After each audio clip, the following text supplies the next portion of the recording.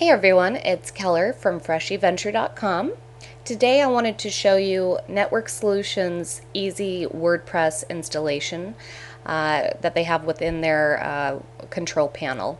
And Network Solutions is my favorite web hosting company. I've used them for quite a few years now and will continue to in the future. I really like them. Now, a lot of web hosting companies offer easy installation of WordPress, so you're going to find that if you have a different web host, these steps may be very similar to what your web host offers.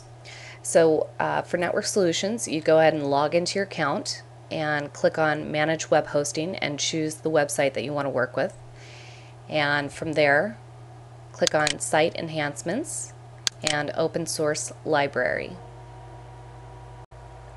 Now, under the Open Source Library, you're going to have a lot of options here for different applications that you can install.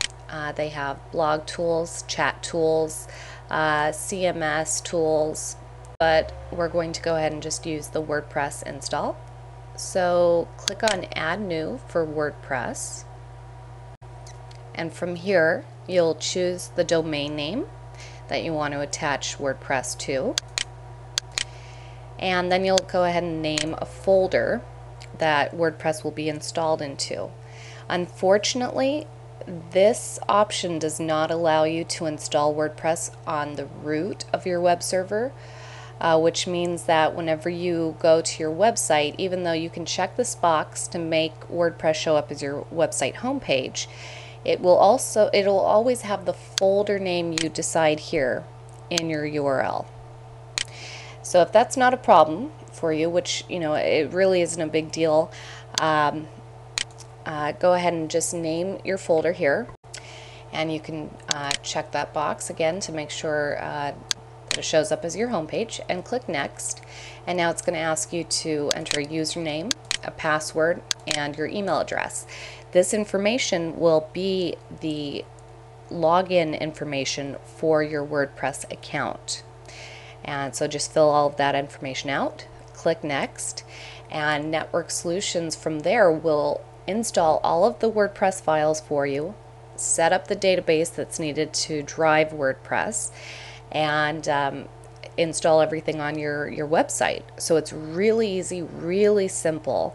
Once it's all complete, it'll give you the option to sign into your WordPress, and you're going to use the same information you entered here in step 2. So I suggest when you're filling this section out, go ahead and save this information into a notepad file and save it on your computer so you have your login information available to you at all times.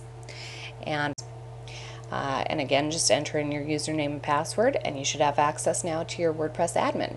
So Network Solutions does make it very easy for you to not have to deal with FTP, uploading the files yourself, setting up your own database. So this is a really good option for you. Again, there are a lot of web hosts that offer this.